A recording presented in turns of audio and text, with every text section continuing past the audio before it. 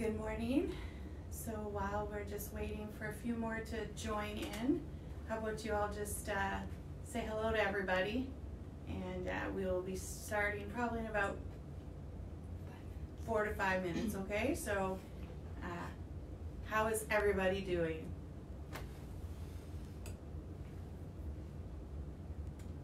So you only have responses.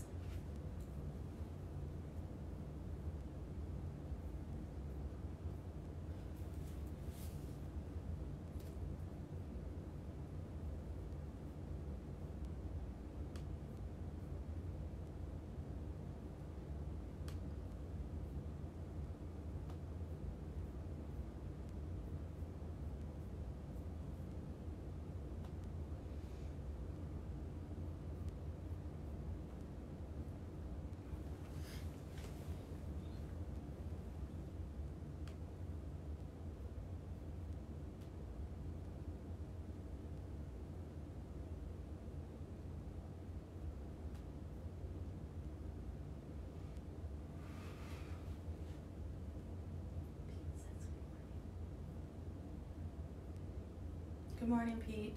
Tiffany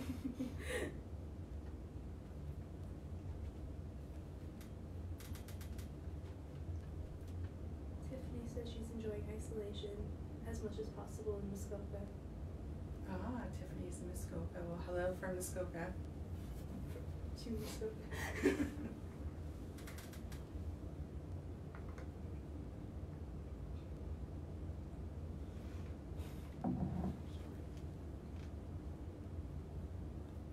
There's still lots of people joining in.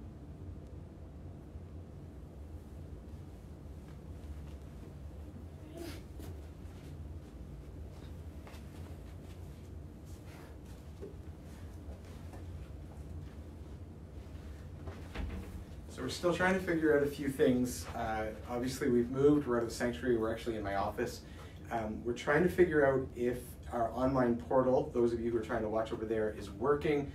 For some reason, I'm not picking up any video today, and it says that we still have an hour and 20 minutes until the service starts.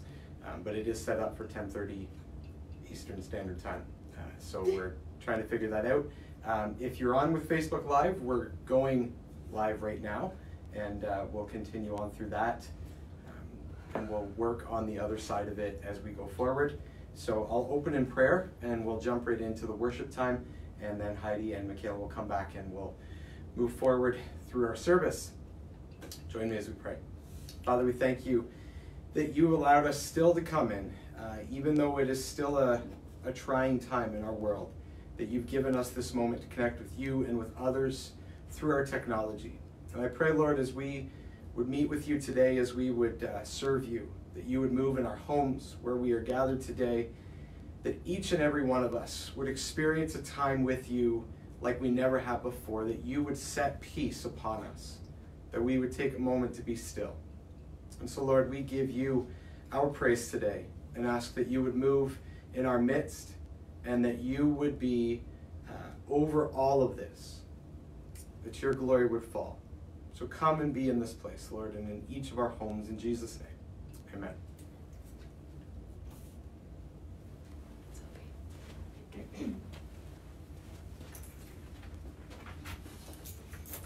Well, good morning again. It is an honor to be able to lead and worship this morning.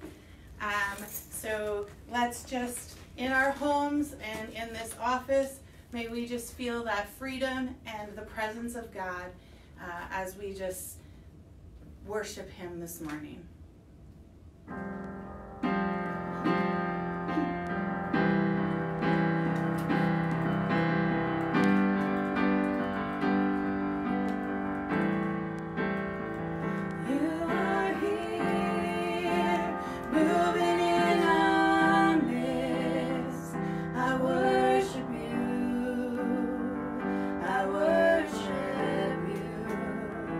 You are here, working in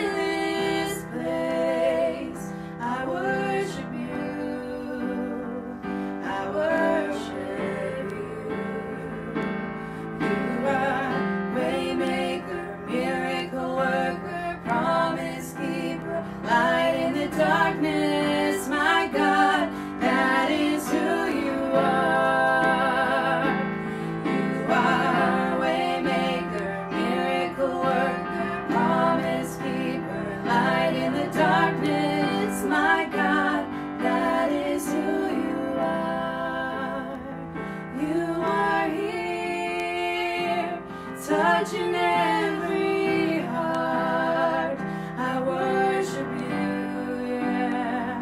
I worship you. You are here, healing every heart. I worship you. I worship you.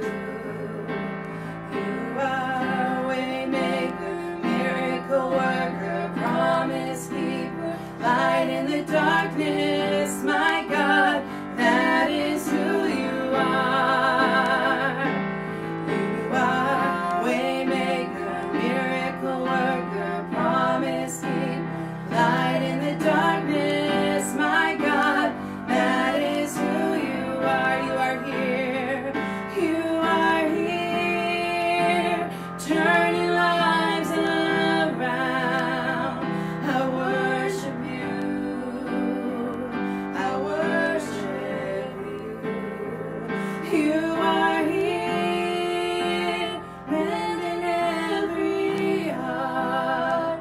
I worship you. I worship you. I worship you.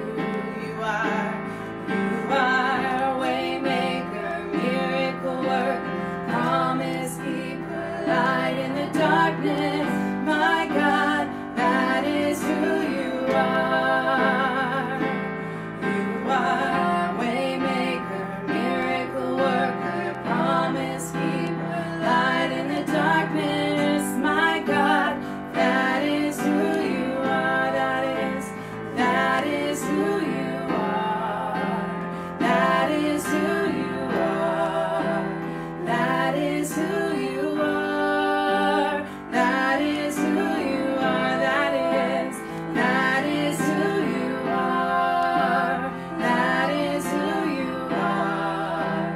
That is who you are. That is who you are. Even when I don't see that you're working, even when I don't feel that you're working, you never stop working. You never stop working. Even when I don't see it, you're working. Even when I don't feel it, you're working. You never stop working. No, you never stop working. Even when I don't see it, you're working. Even when I don't feel it, you're working. You never stop working. You never stop. You are here, moving in our midst. I worship you, yeah. I worship you. You are here, working in this place. I worship you. I worship you. That is who you are. That is who you are. That is who you are. That is who you are. That is who you are. That is who you are. That is who you are. That is who you are.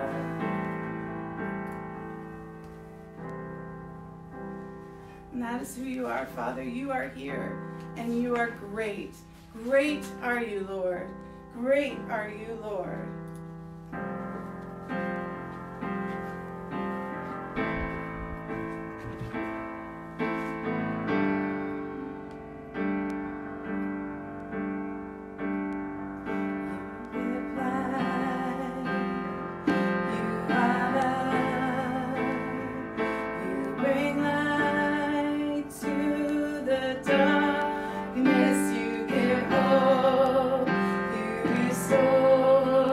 Every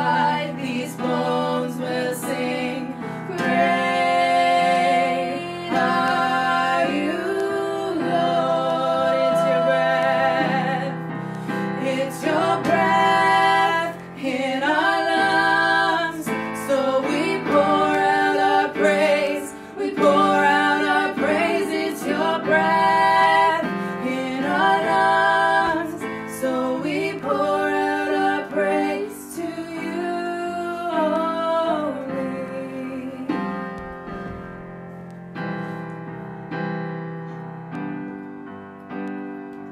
It's your breath, it's your breath in our lungs, so we pour out our praise, we pour out our praise. It's your breath in our lungs, so we pour out our praise to you only.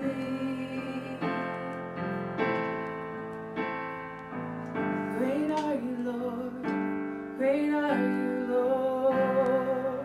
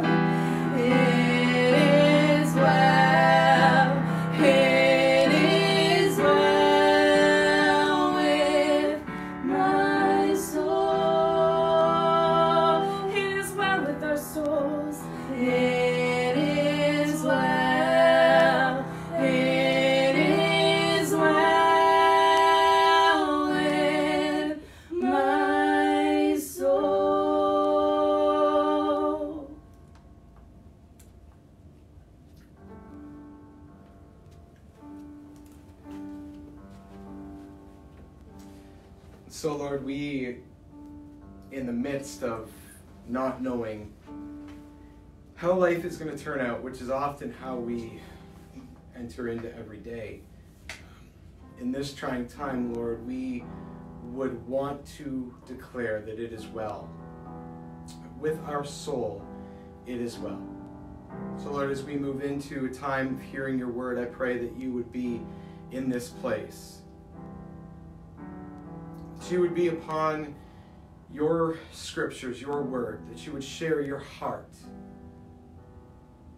God, that you would give us peace. It goes past any sense of knowledge that we have or understanding that we hope to attain, that we would be able to find the peace that you give and you alone. So in these moments, Lord, that we would know where to look. That yes, we pray for those who are looking for vaccines and those who are looking to end the spread. God, we pray that you would move beyond anything else, miraculously, that we would go back to what we thought was normal, that we would take this time, that we have come closer to you, and that we would center on that and move forward as we approach life in this new sense. God, move across this world. Let your glory be seen in every corner of this planet. So Lord, we give you these times. We give you this moment to share your word and pray that you would be blessed by it. And those who listening are blessed and encouraged. In Jesus' name we pray. Amen.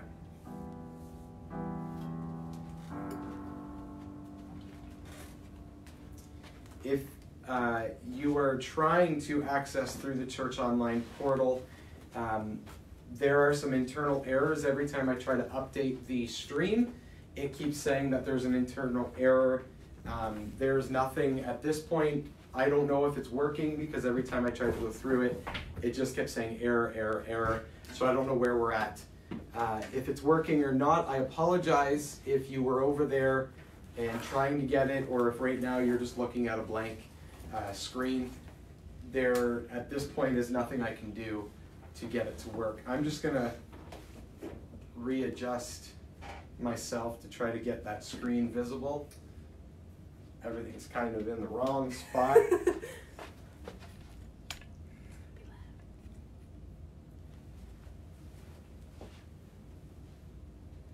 I don't know. Michaela, are you on it? Can you see the screen? It's just you're not quite at the point where you've moved. Okay. Still waiting. I think you're fine. It's trying to update. Okay. Just trying to. I don't know if the screen's visible. It's working. It's kind of everywhere, but. Janice. Janice, yes. So we're in a time in Canada and really the entire world where we're facing the same issue. For one of the first times in many of our lifetimes, we are all facing this same setting around the world of circumstance. Our circumstances have actually brought about a sort of unity that no one really wants to be in. However, this season is also allowing us to do what humans have not done for many decades, and that is slow down. Ask yourself, in your life, when is the last time you were able to slow down? Think about it. We live in a culture that is fixated on the instant. We have a drive-through culture. I refer to it as a drive-through culture because what we want is to be able to say, here's my need, here's my desire, here's my want, and then we want it right away. We want it our way. We want it to be done in a timely fashion. It's also a culture where if it's broke, we just buy a new one. We don't have a dishwasher in our house right now, and I don't have a problem with that, washing through the dishes by hand. But I remember having a dishwasher and being so thankful that it worked because I had friends in a 7-year span who went through 3 dishwashers because it was broke and it was cheaper to buy a new one and install it than it was to fix the one that they had. But we live in that kind of a culture. Something that we have is broken, we just go buy a new one, or we do what we can to get a new one. We don't work and have the patience and slow down to make what we have possible. We don't have patience for much of anything or anyone. It's actually very limited in the way that we have patience. If you think about this drive-through culture, the last time you went to a drive-through, what was it like? Did you have to wait for the people a couple cars ahead as they ordered a large amount of food, coffees? If you're going to Tim Hortons right now and you know their dine-in experience is closed, you have people going through ordering 6 or 7 different meals, and those are all made fresh. Most of the ingredients are ready already, we know that, but they're compiled together into that sandwich on the spot, and then the coffees and everything else coming together. It's not a 2-minute wait. Sometimes you're waiting 20 minutes as everybody lines up to order their meal. We live in this culture where everything we want has to be done instantly, and right now with our circumstance, we have no choice but to slow down, to be still, to allow God to move. Now I know the pain of waiting in these moments, praying and hoping that this virus moves past us altogether. Sometimes we get lost in our thoughts and we begin to dream up worst case scenarios. Not just based around the season we are in, but often we find ourselves developing irrational fears around any situation we can imagine.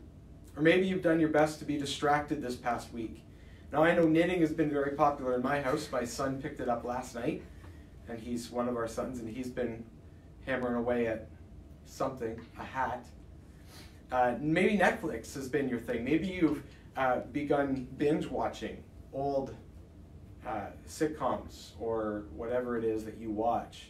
Maybe it's been video games. It's possible that you've just thrown yourself into whatever work needs to be done around the house. I saw someone on Facebook commented this morning, so many people out cleaning their garages. Now hear me on this one. Maybe you spend every waking hour consuming books and blogs and online sermons trying to figure out what this season means for us. Now, any of these things in their own time is not necessarily bad. It's okay to spend time on Netflix with your family, to do some knitting, to play some video games, to pour into the work around the house or the work that you have through your job. And it's okay to pour into some blogs and some online sermons to build your spirit. But any of them, when they are our focus, including reading the Bible, including listening to sermons, when you do not have a focus on the heart of Jesus in that moment, you've placed yourself in a state of just being busy to keep you from what might be haunting you. If you know me, one thing that you may know about me is that my mind tends to find hundreds of conclusions to every situation. Now that might be an exaggeration, but I can tell you numerous times where I've had dozens and dozens of conclusions come to mind based on what a scenario is. There was one time where a board member of ours was going off to work at a camp. Now, my mind knowing he's going for a year, he signed a contract, he's going to do 2 jobs that 2 men did, and he's doing it himself, my mind went to many conclusions. One of them being that he would be offered the job to lead the entire camp. Another area was that he would get lost on the mountainside trying to go up and free the hydroelectric dam. Another had him quitting after a couple of days because he couldn't do the work. Another had him actually dying on the job. I also had a conclusion that his work would see many people come to faith.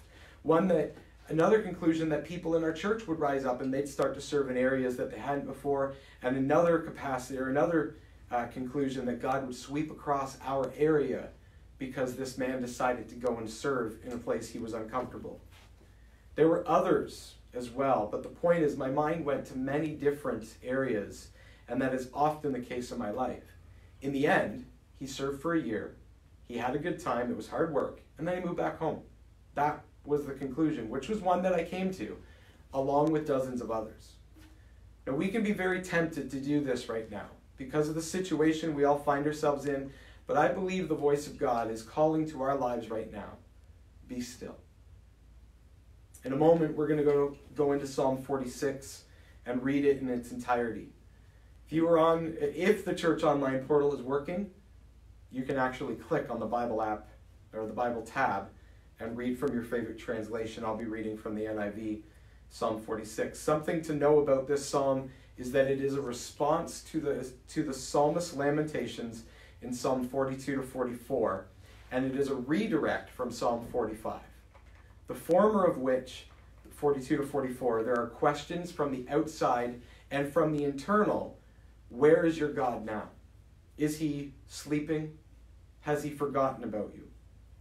And later in Psalm 45 sings praise to the king on his wedding day, and the psalmist now in 46 is redirecting us back to God. He is the one who deserves our praise and glory. So now readers are directed back to the Lord in this and reminded of his show of mercy. So let's read all of Psalm 46. God is our refuge and strength, an ever-present help in trouble. Therefore we will not fear, though the earth give way, and the mountains fall into the heart of the sea, though its waters roar and foam, and the mountains quake with their surging. There is a river whose streams make glad the city of God, the holy place where the Most High dwells. God is within her. She will not fall. God will help her at break of day. Nations are in uproar. Kingdoms fall. He lifts his voice, and the earth melts. The Lord Almighty is with us. The God of Jacob is our fortress. Come and see what the Lord has done, the desolations he has brought upon the earth. He makes wars cease to the ends of the earth. He breaks the bow and shatters the spear. He burns the shields with fire. He says, "Be still and know that I am God. I will be exalted among the nations. I will be exalted in the earth. The Lord Almighty is with us. The God of Jacob is our fortress." Now, the entirety of this psalm is written with Israel in mind.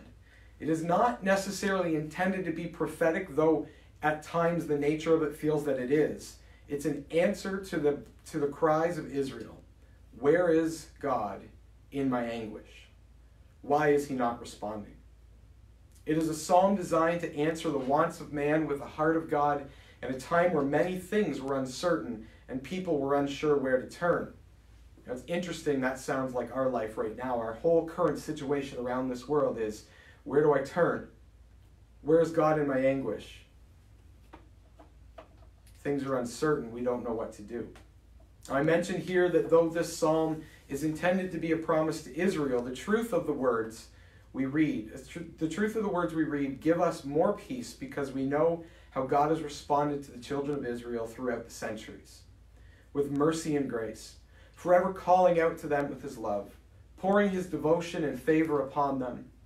When we know this, we will come to understand that passages like this one in Jeremiah 29:11, though not written to me or you personally or anyone in this day, they can provide an even greater sense of courage because history has shown that God has never abandoned his people. He is always nearby. We see this repeatedly in Scripture, including this psalm. The beginning of the psalm gives us a direct theme for the rest, and it is an application for the verses to follow.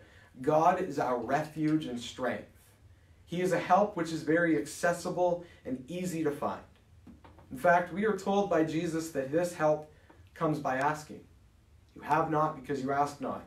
It also says that if you seek, then you will find. You knock and the door will be open to you. When we ask, when we seek, God is readily found. The writer uses incredible imagery of natural disasters and declares that no matter how much the face of this earth changes, God is always present. Through earthquakes and avalanches, raging storms and seas, his hand is still stretched out for you and I to grab onto. We can undoubtedly add to this declining economies, wars, and viruses. No matter how our world loses shape, God will always be present. Now, the next portion, verses 4-6, give us a sense of the intimacy that God desires with his people. The accessibility we have to him both now and in eternity, that he dwells always among us. Then we come to verse 7 with another reminder that God is our fortress. Specifically, this speaks of a high place, such as a tower or a fortress on a hill beyond the reach of any enemy. It's here where we find rescue. You can actually find, I did a Google search, and you can find many images and history lessons about the areas where people built fortresses on hillsides, high above where any enemy's bow could reach, where soldiers would have to climb and expend all their energy before they could reach those who they were pursuing. This is the image that we're given in this. God is the tower to where no enemy can reach us. And now in the final portion of this psalm, we are told to look on the works of God across the earth. how he has rescued his people. It uses the term desolation, but it actually means look on his redeeming works, which often in the times of Israel came by destruction upon the earth.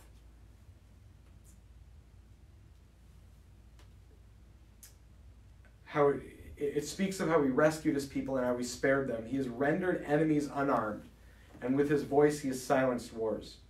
Again, we are reminded at the end of the psalm that God is our fortress. But I want to turn you specifically to verse 10 this morning, where we will spend the remainder of our time. It says, "Be still and know that I am God. I will be exalted among the nations. I will be exalted in the earth." There are 3 words I want you to take from this psalm which speak of God in our lives as a refuge, and they will help us to understand how in these times we can be still and know. Here they are: permanent, accessible, comforting. Now, permanent speaks of the fact that he's always with us. Accessible is that he's always fully available, not just portions of him. He doesn't give a piece of himself. He gives himself in full measure. Finally, comforting in that he is in control. Now, there are seasons in life where each one of these are difficult to see. But maybe the hardest one to see in these hard moments of life is that he is in control. Now, here's what I mean. If you spend some time in worship or reading the Bible or praying, listening to someone share what God has done in their life, listening to a sermon, you can get a fair picture that God is accessible and see how he's always active in your world. Or maybe you enjoy nature, and in that setting you can recognize God's hand in your life. Maybe it's spending time in the garage working on a car or building something with your hands, and you can see how God speaks to you in that moment that you create. But can you imagine God in control at all times? And is every waking moment filled with that comfort? Let's talk about be still and know, and hopefully it gives you some context to find comfort even in this season. First, why do we find it hard to see God as in control? We want to see God as in control through removing of all things which threaten us, by answering our every prayer the way we want him to, by never waiting in our time of need, but to respond instantly. Do it as I want and do it now. It speaks of the way we live our life. Go up to the drive-thru, order, get to the window, pay, get your food, leave. You want it in the moment, the way you ask. When we say God is in control, that he is our refuge and strength, our fortress, our rescue, we expect it to be we expect it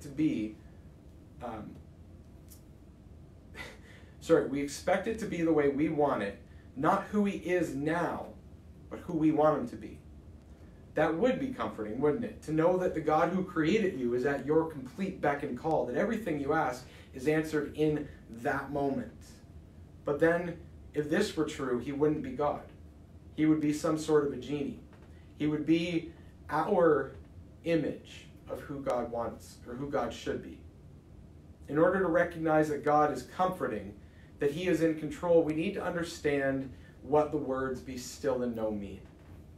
So some of you watching, you may be fans of boxing or UFC or some form of fighting, some form of fighting sport. The one thing that is true of these sports and really most every other contest is the ready form, which very simply is a posture to be ready to defend and attack. Usually it means that your hands are up. You're ready to defend what's coming, and you're ready to strike back when needed. In the time that this psalm was written, if you were a soldier, it meant that you carried a shield in one hand and a weapon in the other, and it engaged both your hands at all times. Even while you were walking, you were always ready. Maybe your sword was in the sheath, but you had your shield ready. If not strapped to you in some way, it was always prepared to defend. Your hands were always trained to be at the ready. When God says, "Be still," what he is saying to all of us is incredibly profound. Be still doesn't mean to freeze in place. It's not like you're running around with your kids or your friends when you were younger playing freeze tag. It's not, "I caught you, stop, don't move," and you're in that sudden kind of pose of, "How long do I stay?" It actually means relax. Now you can imagine yourself in a lazy boy chair, and maybe right now with coffee and in pajamas, but it just means relax. Specifically, your hands. If this is ready position, shield on one, sword in the other, what God is saying to people at that time is, relax your hands. Let them sink to the side and stop striving. He's telling those listening to stop putting out all the effort as though what you are about to do can make the biggest difference. Now, sometimes we are called to move and put out effort, but there are times that we are told to be still. I believe we are in a time like this right now, where God is asking us to listen to what the government has said, and while doing this, to be still, to listen for his voice, to watch as he moves. The second part of be still speaks of leaving matters to God. It literally means let your hands go and let God do as only he can do. And one author says to be still is to be without anxiety about the issue. It's a standing in place beside God, hands rested, allowing him to do as only he can do, and that is to be our rescue, our provider, our healer. We cannot provide our self-rescue. In this season, we can pray for the scientists who are looking for vaccines. We can pray for those who are isolating that they would recover. We can pray for whatever it is that is on our heart, that God would move, but we must allow God to be God and relax our hands. Watch him move. There's a very powerful image in Exodus 14 which shows God at work when we are still. Moses has discovered his true identity, and he's now been the voice to Pharaoh, for God to Pharaoh, to let the children of Israel leave his rule. Now, if you're familiar with the story, you know that there's a lot of plagues that come across Egypt in that time. And after much dispute on from Pharaoh, his pride is finally broken. And Moses is allowed to lead Israel out of Egypt. Now, for a short time, they walk into the wilderness without problem, and then Pharaoh begins to pursue them. Eventually, we come to the point where Israel stands between the pursuing Egyptians and the sea. Now, if you've seen the cartoon adaptation Prince of Egypt, you're familiar with this as the moment where Moses raises his hands and the sea parts, and the Israelites walk across the dry ground, and they're looking at the sides of the water as if they're in some kind of aquarium. I think of Marineland instantly as you walk through, or SeaWorld, or wherever it is, the Vancouver Aquarium, is you can look at the fish behind the glass, and in the Prince of Egypt you see whales and fish swimming against the sides of the water as the Israelites walk on dry ground. But it's what Moses says before this happens that shows the power of being still. Now remember that Egypt is hoping to either capture Israel or kill them. And at this point, Moses does not order them to pick up whatever weapon they can find. Now I don't know how you would react, and I don't really know how I would react in that moment. I'd probably either run away, try to swim across the sea, or beg for mercy. Now slim chance I'm going to break a table leg off and run after people with sword and spear. I'm not going to react in that manner, but I'm going to find a way to make sure that I live through the moment. But faced with this incredibly difficult moment, this is what Moses says. Do not be afraid. Stand firm, and you will see the deliverance the Lord will bring you today. The Egyptians you see today, you will never see again. The Lord will fight for you. You need only to be still. It's the exact opposite of fight for your life. He says, be still. You can imagine having thousands of people around you with sword and spear on chariots chasing you down to recapture you and bring you back to slavery.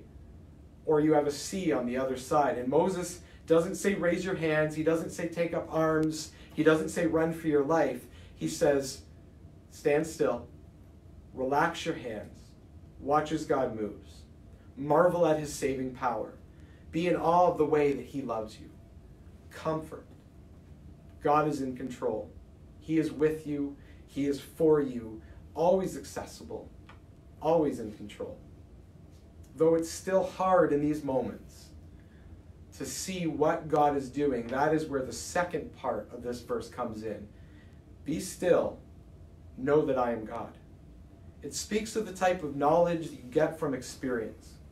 Now, if you play an instrument, you pick it up and start to play, and you know instantly when it's out of tune. If you're a mechanic, You know what's wrong with the car often just by listening to it.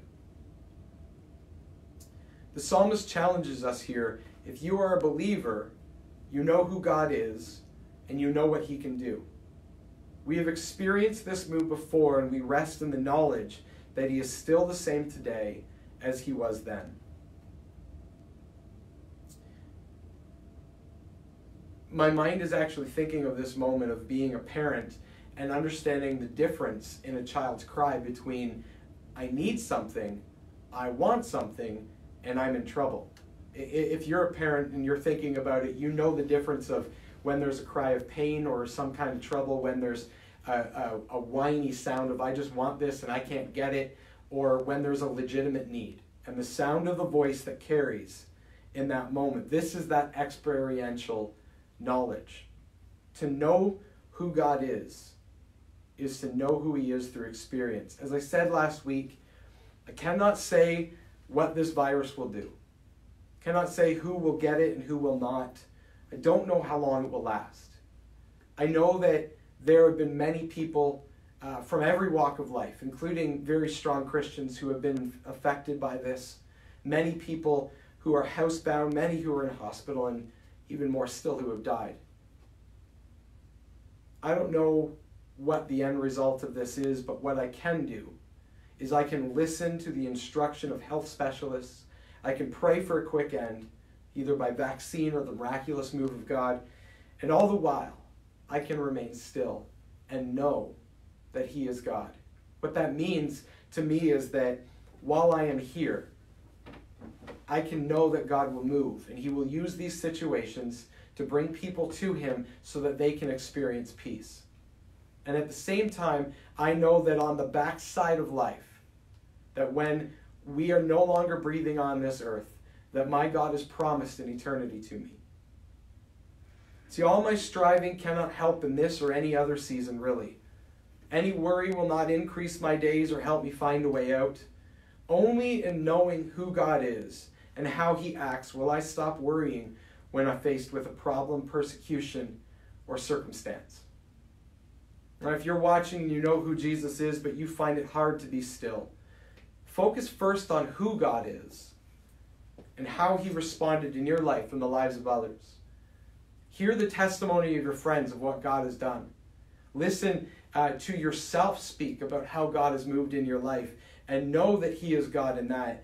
And in those moments, I believe, we'll start to be able to be still. If you don't know Jesus today, chances are there is a greater sense of anxiety in your life today. What will happen to me? Will I live through this? What if I don't? Is there a place for me with Jesus? Now, I can't answer the first two for you, but I can answer the last question. There is a place for all of us with Jesus. He came to this earth to make a way for every last person to have an eternity spent in his glory and splendor. The good news is that by coming to know Jesus today, what you will receive in that moment is peace that you've never known, a joy like no other, an eternity that is set in stone. By coming to know Jesus in this moment, what you will experience is an opportunity to be still and know that he is God. Now, how do you do this? Well, the Bible says that we need only repent and believe. That is to change your mind about Jesus, to say, you know what? The Bible is real. What it says is true. And I need to believe in him, to accept and to follow him, and to say you are who you are. Then you begin to be still. You know that he is God. Now, if that's you today and you want to respond virtually, you can send an email to the church or to the Facebook group. If our online portal is working, there's actually a button where you can respond to that moment. It's an opportunity for us to interact and give instruction on the other side of it. But my prayer for you today, and we're going to pray in a moment and go back into another song of worship. My prayer for you today is that you will come to understand how to be still.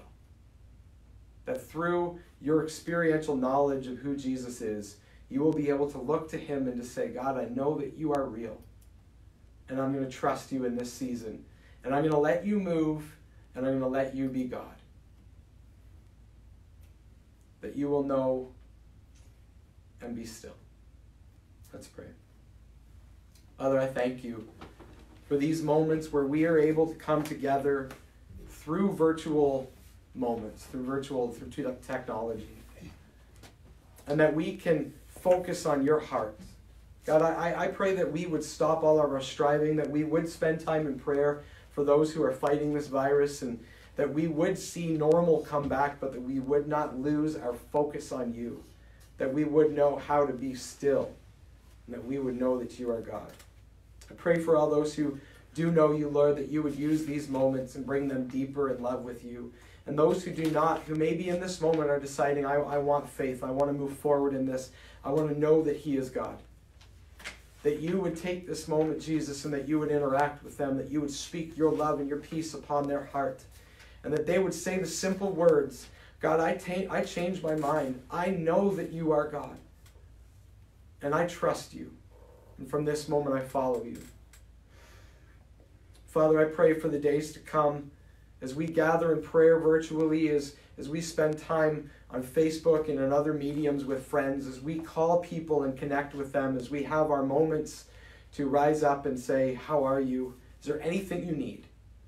Lord, that we would spend time with you as well, that we wouldn't focus on busy to keep our minds from going towards this virus, but Lord, that we would put our minds steadfastly on you. Lord, help us to be still in these moments. Give us courage in place of fear. Give us faith where we didn't have. Give us comfort, Lord, to know that you are in control. And even if this life is taken from us, you have promised us an eternity filled with your glory. Surround us in this moment, Lord, that we can get a glimpse of what that will look like, so that our hearts would be centered on you. Father, we worship you in this place, in this day, in this time, wherever we are. I pray, Lord, that you would encourage each one to take some time and be still. In Jesus' name, amen.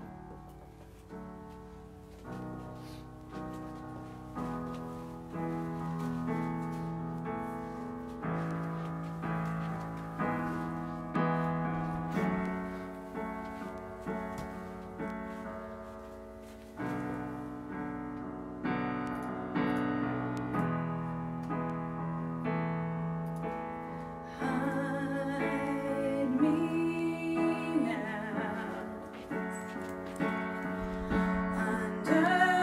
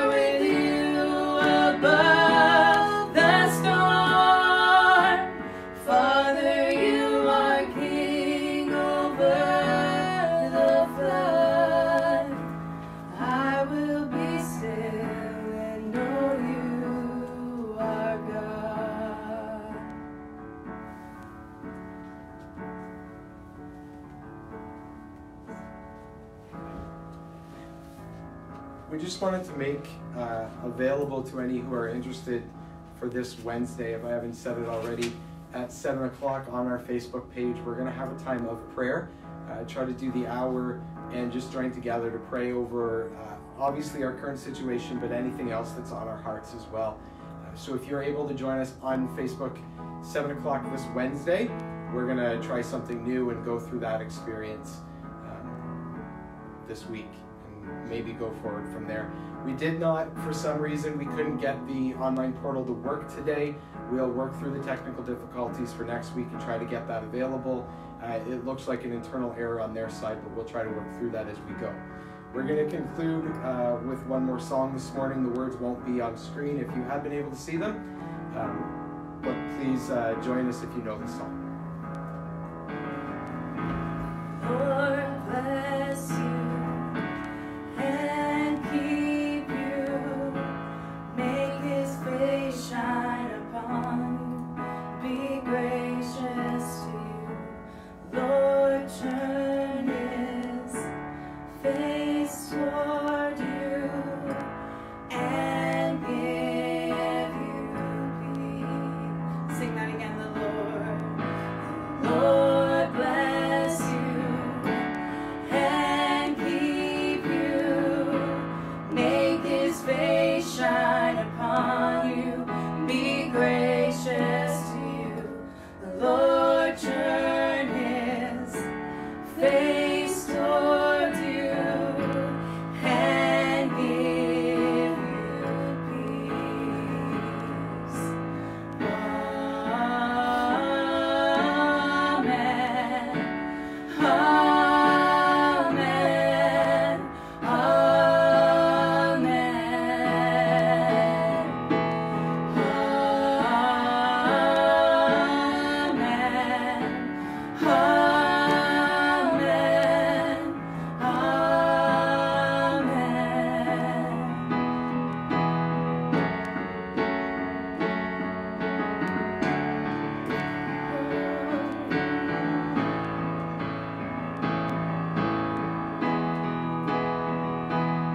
May his favor be upon you and 1,000 generations, and your family, and your children, and their children, and their children.